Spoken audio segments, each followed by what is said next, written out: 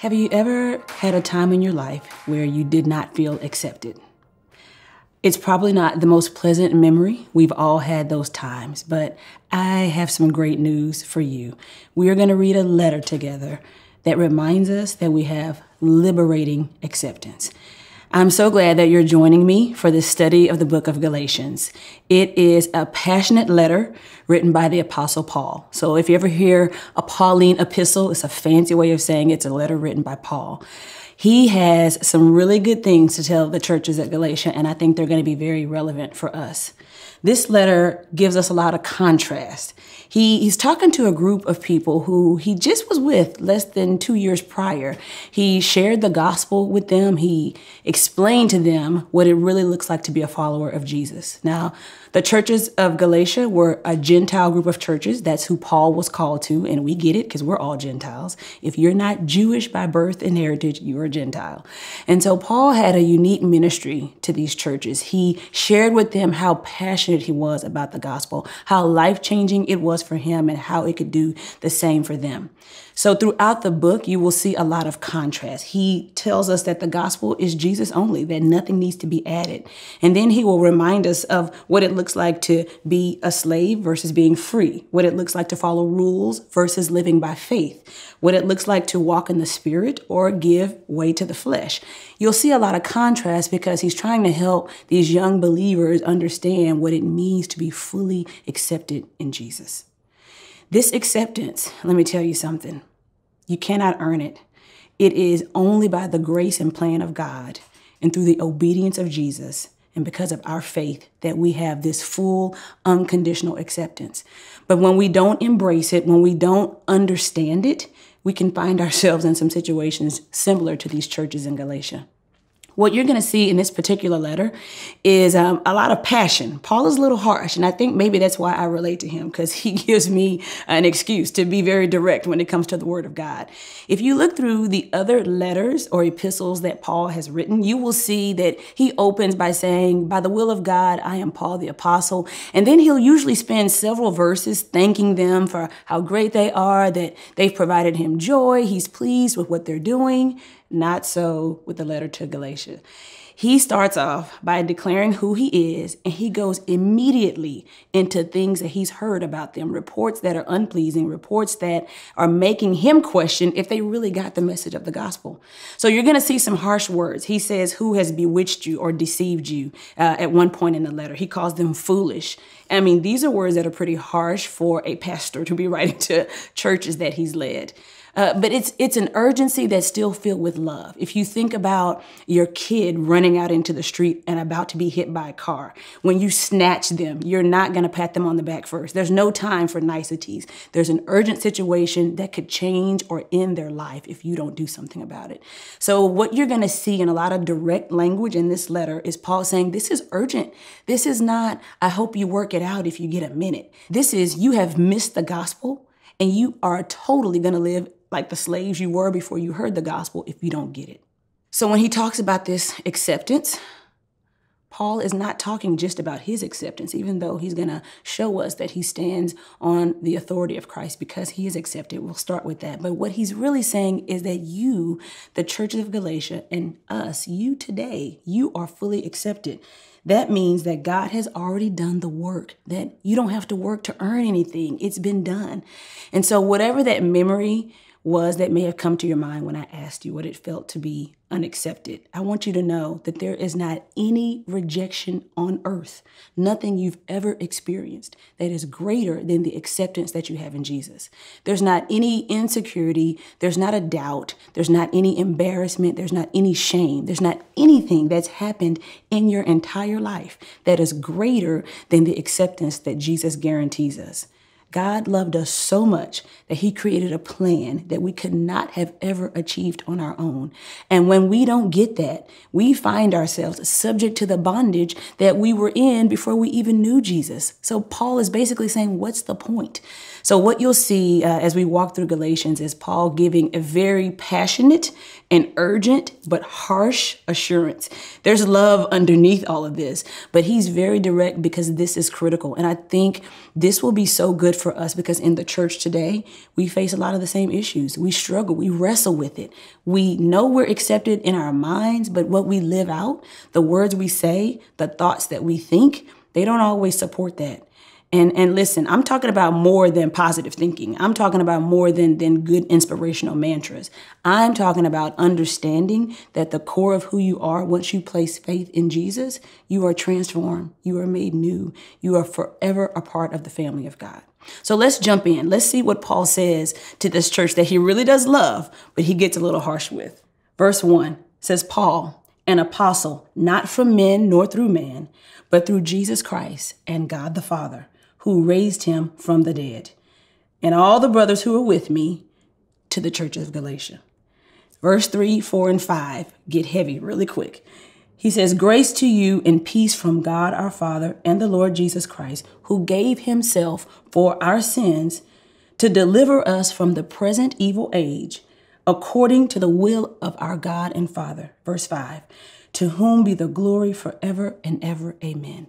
So in the first few verses, Paul is saying, I'm not only an apostle, but I'm called by God through Jesus Christ, because he knew that the Judaizers, this was a group of Orthodox Jews who had kind of mixed a little tradition with the gospel. They had the ear of the Galatians. He knew that the Judaizers were telling the Galatians that Paul had no authority, because if you know a little bit about the New Testament, and if you don't, let me tell you, there were the original 12 that Jesus walked with, those disciples, and then the 11 after the betrayal of Judas. And most Orthodox Jews said that was it. Those were the original. Those are the apostles. So Paul kind of comes as an outlier later as he has this Damascus Road encounter. He has an encounter with Jesus, and God calls him from being a persecutor of the church to now being a proclaimer of God's word. And that's a story that resonates with so many of us. But it kind of made people question his authority. And so he starts off this letter very directly saying he is not from man, nor through man, nor through an agency of man, some of your versions may say. Now, I think it's interesting he says that because he knows he's about to contradict things the Judaizers have said. Now, the Judaizers were Orthodox Jews, as I said before, but many of them also held position in the church. And if you know anything about church denominations, position and title can sometimes become too important in church denominations. Now, this is not to say anything negative about any specific denomination, but when you miss the role that God has called us to and we make the position that man has given us bigger, we usually have problems. So Paul makes it very clear that I'm called to be who I am, not because of a position that a man has given me. I haven't been elected or appointed, and this will never expire. He's making it very clear that this is a direct call from God and because of Jesus Christ. He says in verse 4, he gave himself for our sins to deliver us from the present evil age according to the will of our God and Father. Now, that doesn't even have anything to do with Paul's role, but he's kind of throwing in a little bit of gospel truth. He's saying, do you understand what God has done? He's delivered us from this present evil age. He's already preparing them and letting them know we're about to dive in. We're going to refresh on doctrine because you've missed some things. So Paul explains to them his authority. He explains to them who God is and what God has come to deliver us from. And then he says, now let's jump in even further. Look at verse 6. He says, I am astonished. Now, this is kind of harsh for biblical language. I am astonished that you are so quickly deserting him who called you in the grace of Christ, and you're turning to a different gospel. He's astonished. He's taken aback. And then he says, you didn't kind of veer slightly off track. He says, you're deserting him. You have completely abandoned God, who's called you to the real gospel, which is the grace of Christ, and you are turning to a different gospel. In verse 7, he says, not that there is another one. There's only one gospel. So when you get off track, you've left the gospel. There's no variations. There's no shades of gray. It's the gospel. And if you add anything to it or take anything away, you're doing something else. He says, there's not another one, but there are some who trouble you and want to distort the gospel of Christ. Verse 8 says, but even if we or an angel from heaven should preach to you a gospel contrary to the one we preach to you, let him be accursed. He's not mincing words, y'all. He's saying that I don't care if it's an angelic being. anybody coming to tell you that the gospel that I've already given you has any difference or variation or needs anything added to it, they should be accursed, not reprimanded, not put in time out. This is significant. This is heresy. He's saying you've taken the work that Jesus did on the cross and through the resurrection, and you're trying to alter it. Any alteration is a complete distortion of the gospel. In verse 9, he goes on and he says, as we've said before, so now I say again, if anyone is preaching to you a gospel contrary to the one you received, let him be accursed. Now, I don't know if you have kids or nieces or nephews or godchildren, but when you are really passionate, you repeat yourself in just a matter of moments. You're trying to make sure they get it. He says, let anyone who's telling you something different be accursed. And in the very next verse, he says the same thing again. It's kind of like, make sure you do your homework and clean up this kitchen when I come back. What did I say again? Homework kitchen. And if you have children that get a little distracted, you say, tell me back what I said is homework kitchen, because you want to repeat yourself to make sure that they understand your point. So this is a bit of the parental side coming out. He's talking to a group of people who knew what the weight of a curse meant. He says it twice for emphasis. In verse 10, he goes on to say, for now, am I seeking the approval of man or God? Or am I trying to please man? If I was still trying to please men, I would not be a servant of Christ. So let's stop right there. Let's talk about a few things that this acceptance gives us. It sets us free in so many ways. One of the things it gives us is the authority that we have to stand on. Paul opens this letter saying, I have authority as an apostle because I've been accepted fully by Jesus Christ. I had a call and you cannot bring it into question. I wonder how many times we hold back or miss divine moments because we say we live in authority, but we don't really walk in the authority that Jesus has given us. Listen, this authority that Jesus gives us because we're accepted through him and by God is not just for your journal. It's not so you can feel good about yourself. It's because if you're a follower of Jesus Christ, you're going to be called into situations where it's not going to be popular. You won't always get the applause. You won't always get the likes. You won't always get the followers. You might even lose some friends. But when you stand on the authority of Jesus, you will realize that those minor rejections, those inconveniences, they don't compare to the great thing that God has called us to. Even Jesus himself relied on the authority of God. John 12:49, Jesus says, for I have not spoken on my own authority, but the Father who sent me. He himself has given me a commandment, what to say and what to speak. Now, Jesus, fully God and fully man, was completely dependent and was proud to say that he stood on the authority of the Father. How much more do we need to stand on it? I wonder how many times we are powerless in situations because we are relying on our own authority. The latest quote that we've read, the latest thing that's inspired us, whatever the current trend is, that will not change lives. I'm telling you, only the authority of Christ will do it. And you can't stand on it if you're doubting your acceptance. If you're not even sure that you have a place at the table with God because of your faith through Christ Jesus, there's no way you're going to stand on the authority of God. The authority in Jesus gives us the ability to rebuke and challenge and do it in love. Let's go back to verses 6-9. Paul says, I'm astonished that you're so quickly deserting him who called you in the grace of Christ, and you are turning to a different gospel. Not that there's another one, but there are some who trouble you and want to distort the gospel of Christ. Now, that word distort is very interesting because he's actually talking about what it means to transpose. It's almost like if you put in your credit card number and you make a payment online and you flip just 2 numbers, you'll know instantly that something's not right. He's not talking about somebody that created an entire new story. He's saying even the subtle change of the truth of the gospel is enough to call it a distortion. But it's because of the authority that he stands on that he feels like I can rebuke and I can challenge and I can do it in love. I'm fully accepted by God and I stand on the authority. I love you more than I need you to like me. That's really what it means. When I stand on the authority of God, I really don't care if you like me or if you vote for me or if I'm popular. I love you and I need you to know the truth. So he challenges them in these verses and he says, even if an angel says something different, remember, let him be accursed. If I say something different, let him be accursed. And he takes it back to another thing related to acceptance. He says, whose approval am I really seeking?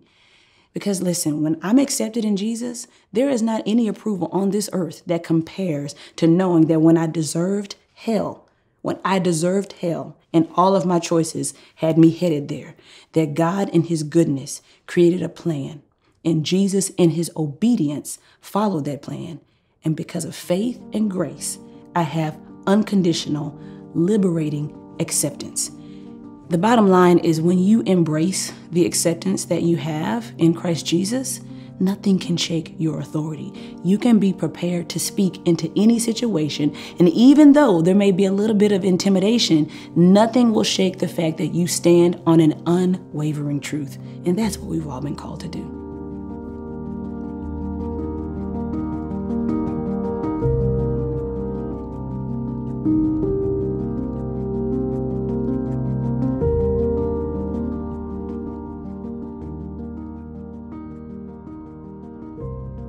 There's more good news. Your acceptance in Jesus not only gives you an authority to stand on, it's the way you find clarity for your assignment, your calling, the thing that he's left you here to do. Yes, you. Every single person that has put faith in Jesus has been left here to do something that Jesus wants to do through you. And we see Paul explain that a little bit in these next few verses.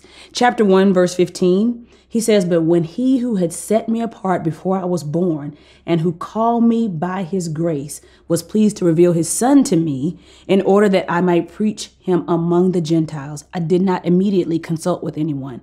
That's verse 15 and 16 of chapter 1. But let me just say about verse 15 how powerful this is. Paul clearly explains that God called him from his mother's womb. Verse 15, he set me apart before I was born. What? Paul, the persecutor of Christians, the one who was anti-God? You mean to tell me that when he met Jesus on the Damascus road, that's not when he was called? No, that's when he knew his calling, when he accepted it. But here's the good news. God had already accepted him before Paul even believed it for himself. And that's the truth for every one of us. God had to accept us first before we could even believe it. You were set apart from your mother's womb. It doesn't matter what your past is. It doesn't matter your history. It doesn't matter if you have a great legacy or one that maybe you're not proud of. God has a calling for you, and he's had it for you since you were conceived. Without exception, you were accepted by God even before you knew it for yourself. He offered his grace, he gave us divine assignments, and he patiently waits for us to respond. Think about this.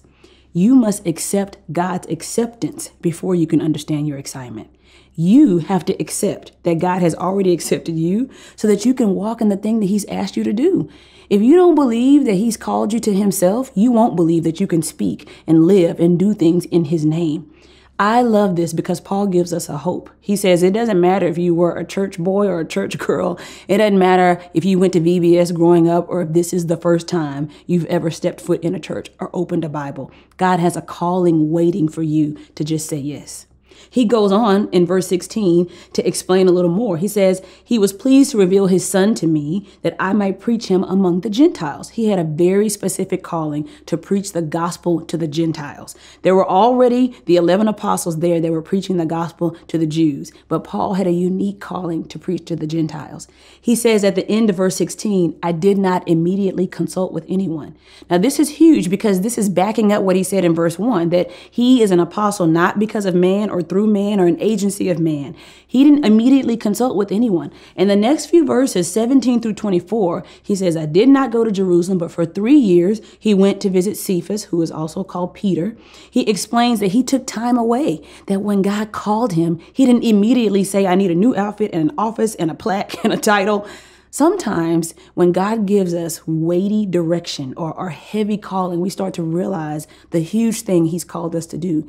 He will immediately call us into a season of reflection or something that even feels a little isolated. He wasn't completely alone, but sometimes God says, before you start to go full speed ahead, just take a moment and let this seed that I've given you grow a little bit. And that's okay.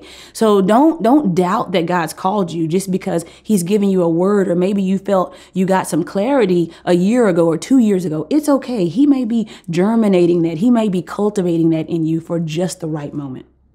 So Paul goes on to explain the critical early years of his journey, how important it was that he did not follow the orthodox plan. God called him to an unorthodox group of people. The Gentiles, you and me, we didn't grow up with all the laws and all the rules. We didn't have all the rich heritage. God has given us our heritage. He called Paul to an unorthodox group of people, and he called him in an unorthodox way. Now, what's really powerful about this is that Paul is so comfortable and familiar with his story that when it's called into question, he has no problems recounting exactly what God did to bring him to this point. So here's my question. Can you tell your story? Here's exactly when I heard from God. Here's how it was affirmed by the people in my life. Here's how it was affirmed by the word of God. Here's the journey that God took me on. Personal testimony is so huge for us. It shows us that God doesn't do things without reason, that he gives us experiences in life that constantly validate what he's called us to do. Paul knew exactly the journey that God had taken him through after he received the clarity of his calling or his assignment. It's so important. Look, Revelation 12:11 says that we conquer by the blood of the Lamb and by the word of our testimony. It's so important that even as the church is brought back to life, as Jesus comes back at the end of the age, that our testimony, our story is put on par with the blood of the Lamb. That not only do we need the life-changing blood and resurrection of Jesus, but we need our testimony, because that's how the world knows that we are witnesses, that God transforms us. Do you know your story? You have a responsibility. No one can tell your life story the way you can. Don't whitewash it. Don't leave out the parts that aren't popular. The end of chapter 1, verse 24, Paul says, and they glorified God because of me. Isn't that the testimony we all want to have? That even with my story, even with my history, the least likely person that should be teaching or serving or representing Jesus in my workplace, they glorified God because of me. The Paul that was sanctioning the death of Christians, that was against the church of God, they glorified God because of him. The gospel was being spread to Gentiles because of Paul. Do you know your story? Do you believe that your story has power? Don't leave out any of the unpopular bits. Jesus is using that for his purpose. So as we dive deeper into the book of Galatians, I want you to keep this with you, that we are fully accepted in Jesus Christ because of the grace of God. And that acceptance gives us the authority that we stand on, and it becomes the basis by which we know our assignment. It gives us clarity. It gives us purpose. It takes away the monotony and the mundane routine life that many of us have been subject to. We have the ability to speak truth with love and grace and walk a clear path when we understand that we are accepted.